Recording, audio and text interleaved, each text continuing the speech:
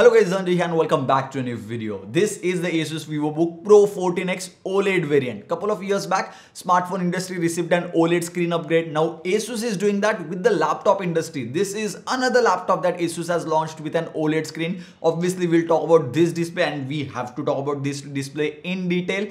By the way, before starting off with the video and the laptop, why is this laptop, why does this exist and who is this targeted towards? This is a lightweight laptop in a way and this can do a lot of things at the same time. This comes with Intel's i5 H series processors. There are multiple variants of this particular laptop. I have the i5 variant about which we will talk in this video. So if you are someone who creates a lot of content, color correction is one of your work, or if you want to edit videos, if you're a real creator like me or a YouTube creator who wants to edit videos on the go or while working from your home and you want something which looks great, works great, editing performance is good, then this is probably the laptop to go for. Without wasting any time, let's get started with the design itself. We do see a lot of laptops with aluminum body and this laptop also does come with that, so it definitely feels premium when you hold it in hand.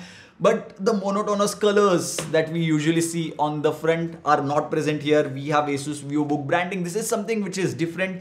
The keyboard is different. It is not a single colored keyboard and the keyboard does have backlighting. Obviously, we'll talk about the keyboard in the later part of the video. But overall, the laptop does look nice. And when it comes to build quality, we have to talk about the weight. The laptop weighs at about 1.45 kgs. I have the 14-inch variant and this definitely feels lightweight. You can easily carry this laptop. Plus, this laptop does look professional. It does not give those RGB gamery vibes where it's like you can't open this laptop in a professional meeting. You can definitely do that, no issues whatsoever. Next up, let's talk about the display itself because I was most excited about the display and I'm sure you must be too. So when it comes to the certifications, there are so many certifications that this laptop has received. Oh my god, the laptop has 100% sRGB color gamut, 133% DCI-P3 color gamut, Pantone validated. If you do not understand these terms or the certifications, that's totally fine. Let me explain that to you. It basically means that the display is really good.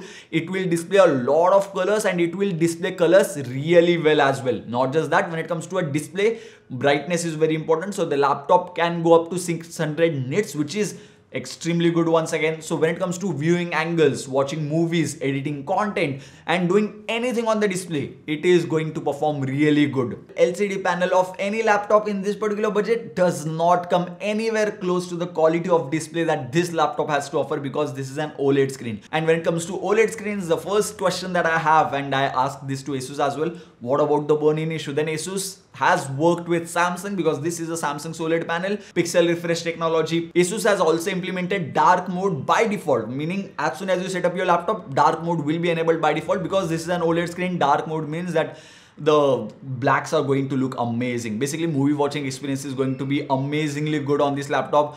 If you're planning to watch a lot of movies, then this is definitely the laptop to go for, no questions asked here. But overall display quality is something which I enjoyed on this laptop. I also enjoyed the keyboard, by the way. The keyboard looks different. You may not have seen a keyboard like this. Escape button has a dedicated orange color. The power key, which is very important, which is just above the backspace key and besides the delete key. But the good thing is that the backspace key can be pressed very easily and the power key cannot be pressed very easily. You have to use slightly extra force to press the power key, which means that you won't really press the power key accidentally. If you're a normal person, you are not going to do that. But by mistakenly, if you press the power button, then you can simply keep your finger once again and the laptop will get unlocked instantly. This is actual fingerprint sensor working because the power button has fingerprint sensor inbuilt. I'll just do that once again to let you know that this is my finger. If I do it with this hand, as you can see, it doesn't work.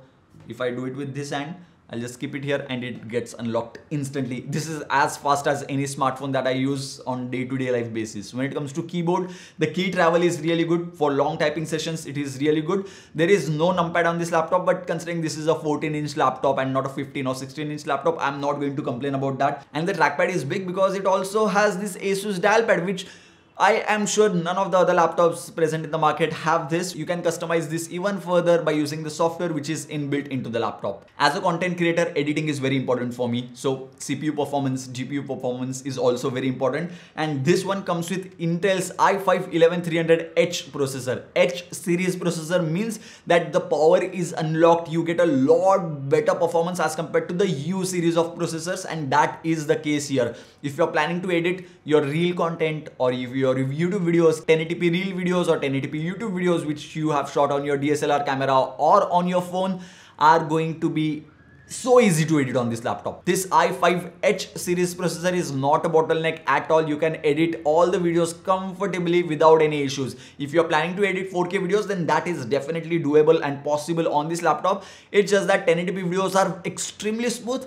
Then 4K video editing, I would say, is good, because if you have a lot of 4K videos or 4K 60 FPS videos, then the timeline experience with the i5 variant is not going to be great. But for 1080p videos, which a lot of people make, and if you're short form content creator, then that's more than enough. That's going to be just fine. The laptop comes with RTX 3050 graphic card, which is very important because it performs much better as compared to the MX series of graphic card, which you must have seen: MX 150, MX 250, 350. 3050 is way better and way ahead of its league. It obviously helps in editing, but it will also help you in gaming, because obviously I am not going to edit 24/7 once I'm done editing. I want to play a little bit of game, like let's say CSGO. That's one of my favorite games. If you're planning to do that, then that can be done at 60 FPS very easily on this laptop, no issues whatsoever. I did a lot of benchmarks on this laptop, and here are some of them which you can see. Overall, I would say the laptop performed really good. As I mentioned, the H series processor is going to be more than enough for majority of the tasks. It is not going to be a bottleneck. Plus, when it comes to the heating or heating issue, did I face any? Not really. It was just really normal temperature that it reached. It was not like crazy 100 degrees Celsius and the laptop becoming too warm. Actually, I was surprised with the thermal performance of this particular laptop, which performed really good. There are vents at the back here. There are vents here as well at the back, as you can see. So the laptop performance is going to be crazy good, and the heating issue is something which there is no issue as such. So heating is something which you do not have to worry about. It's not like the laptop does not become warm. It is bound to happen. Obviously, if you do video editing for, let's say, 1 hour, or if you play games for 1 hour, it is going to become warm, but it does not become hot, which is the difference in a normal laptop and a very good laptop. When it comes to the port situation, as I said, this is creator oriented laptop, so the port situation is really good. We have a headphone jack port, micro SD card, USB type C port, full size HDMI port, USB A port. Then we have the dedicated charging port. We also have 2 more USB A ports. By the way, the type C port which is present here also comes with Thunderbolt 4 support, which means I brag about this always. I love Thunderbolt ports, and it makes life so much easier if you have external SSDs or external gadgets. If you have external display which can connect through the Thunderbolt port. If you want to charge your laptop and you forgot the main brick, 120 watt brick which is present inside the box, which charges the laptop very quickly, you do not have to worry. You can use your Type-C charger to charge the laptop with the Thunderbolt port, because as I said, Thunderbolt 4 port is amazing, and it supports charging as well. Charging, display output, the copy paste becomes so fast that basically 40 Gbps of speed is available, which I think you may not be able to utilize because it's too fast. And if you have some adapter, Thunderbolt 4 adapter, then you can do multiple things at the same time, and it will not be a bottleneck for the laptop. Now the laptop comes with 1 TB of SSD, which is going to be more than enough for content creation. But as I said, Thunderbolt 4 port is there. So if you have an SSD which is crazy fast, like let's say Samsung's T7 SSD, then you can keep all your files in that particular SSD and edit your file, and it will still work fine because of the Thunderbolt 4 port being so fast. There are so many software features in this laptop that I won't be able to cover them in this single video. This is going to be a review sort of video, so I will just talk about one feature which I enjoy on the Asus laptop. This is the AI noise cancellation, and when I was testing it, I made a video and you can check it out. I'm recording this video with the webcam. This is I'm testing it right now. So the fan is turned on right now, and AI noise cancellation, which is feature which is inbuilt into this, is turned off right now. So I am sure you can hear the fan. I'll just set it to, there are multiple modes basically, so I'll just set it to basic reception optimization.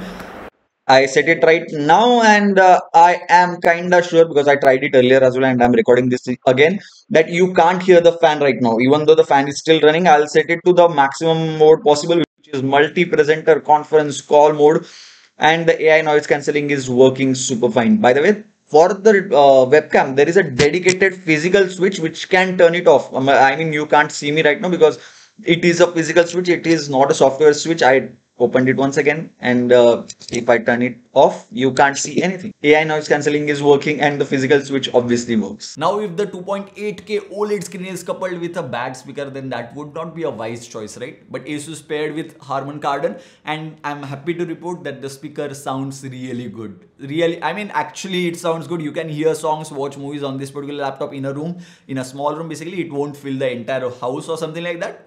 For a laptop speaker, this is really good. It definitely met my expectations. If the speaker would have been bad, I would have been like, but the speaker is good. I don't even have to worry about the speaker being bad. So no complaints on speaker front as well. This is a 14-inch laptop and it comes with 63 watt-hour battery, which should be more than enough to get you through an entire day. So if you do, let's say, Word document editing, Excel sheet, then 5 to 6 hours of screen on time is very easily possible. Screen on time meaning usage is easily possible. If you do little bit of editing, depending on how heavy the editing is, this usage time may vary. So, but I would always recommend you to plug in the laptop whenever you are doing heavy work such as editing or gaming, because that gives you the best performance possible from the laptop. So overall, my experience with the laptop was really good. If you are a content creator and if you consume a lot of media, and if you are someone who does a lot of color correction, then this particular 2.8K OLED screen is going to be really good. Overall performance is also good. Most importantly, you can carry this laptop around very easily. 1.45 kg is not much of a weight in my opinion. And I guess that's pretty much it for this particular video. If you enjoyed it, give this video a thumbs up. If you still have any more doubts, suggestions or queries regarding this video, do let me know about that in the comment section box below. So yeah, thank you guys. Thank you for watching.